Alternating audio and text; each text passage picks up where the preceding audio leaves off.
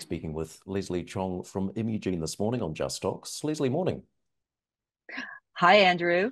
Good to see you, Leslie. You're in Salt Lake City, Utah, this morning. This ties in with some news you had a bit earlier on in the week around the expansion of the bile tract cancer study. Just tell us a bit more about your trip. Absolutely. Yeah, so our oncolytic virus in the metastatic advanced solid tumor study that we call MAST, this is the parental CF33 oncolytic virus study. We have cleared the cohort 5 dose, which is one of our highest doses. And once we cleared that, my clinical team decided perfect dose to take into bile tract cancer. So the timing couldn't be honestly any better. We announced Monday. We had already been admitted into the Cholangio Cancer Foundation, which is bile tract cancer types, and in a presentation as well as a poster presentation. Professor Yuman Fong is here. My team is here in Salt Lake City, Utah, just talking to the patient population, the physicians. So we're getting really ramped up for our bile tract cancer expansion. And of course, you've seen some really positive interim results from the MAST study. Yes. So again, we have two patients, and one in particular, complete response.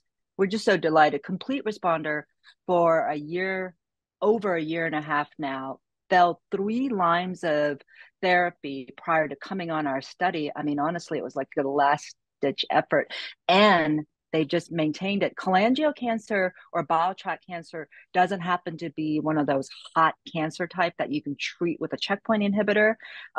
Only a small percentage works in that space. And the fact that our oncolytic virus works. And then we had on a lower dose, we also had a cholangio cancer, bile tract cancer type, and they had a stable disease. They actually took a checkpoint inhibitor and failed, and to get stable disease of months was, we were encouraged, but the complete response really pushes us into this particular indication. And so you've been given fast track designation for the study, have you? Yes, you've been paying attention. This is awesome. Yes, so we've got fast track with the FDA. If the 10 patients that we go into an expansion looks really positive, then we can go talk to the FDA about a fast study into bile tract cancer in a phase 2 setting, because there's not much out there for these truly unmet need cancer type. And just the timing couldn't be any better. So bile tract cancer happens to be the highest incidence in China, and lo and behold, we got the China the China patent. So it's just it seems to be the right place at the right time for that indication. Now, look, this news yesterday, the strategic partnership with Kincell, a significant deal. Tell us a bit more about what the benefits are to Imugene here. Right. So it's huge. So this is for our azer-cel, our allogeneic CAR T. In that, we acquired a number of manufacturing experts.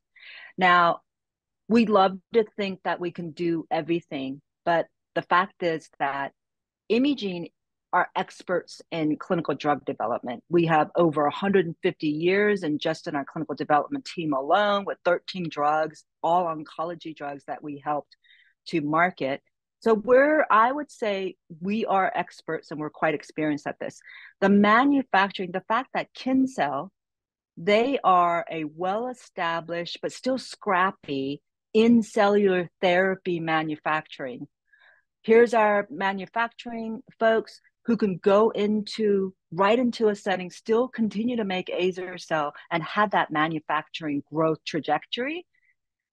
I think it's beautiful. And not just that we've got upwards of 6 million coming to us in milestones, as well as a recognized savings of nearly $35 million that extends our runway now to 2026. So I think it's significant. We get to maintain our manufacturing still ongoing for our registrational study, which they already have. And we get to do what we do best and have the runway to do it. Well, look, it's been a busy start of the week for you, Leslie. What else is coming up from Imugene? So we announced a few weeks back that we have our onCARlytics, the combination. So this is an onCARlytics, our CF33 that expresses CD19. And then you take a CD19 missile guided product like blinatumomab and you combine it. So you have a mark and kill approach. And so that combination is just about to start. The blinatumomab is already manufactured and marketed by a company called Amgen. So we're in that combination. That cohort is open, and so we anticipate that we'll get a combination patient very soon. And of course, Leslie, we need to mention at the end of this month, you'll be presenting at our Just Stocks investor event in Melbourne, April the 30th, Sydney, May the 1st. A good opportunity to meet shareholders and prospective investors. Absolutely. I'm looking forward to telling new prospective shareholders our wonderful story about developing oncology medicine. Great to see you, Leslie. Thanks for your time this morning. Thank you so much.